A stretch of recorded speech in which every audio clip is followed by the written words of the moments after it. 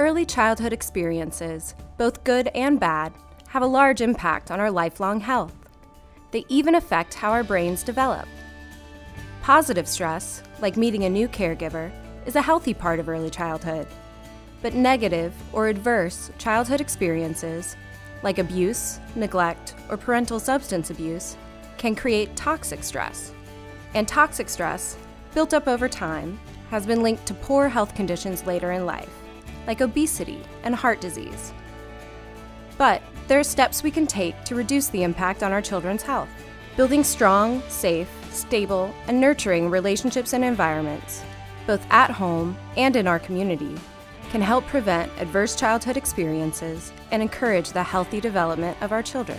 Ensuring children have a supportive adult they can count on also combats toxic stress, builds stronger brains, and sets children up to be successful members of our society. This adult doesn't have to be a parent. Any family or community member can help. By working together, we can help children thrive and build resilience to life's challenges.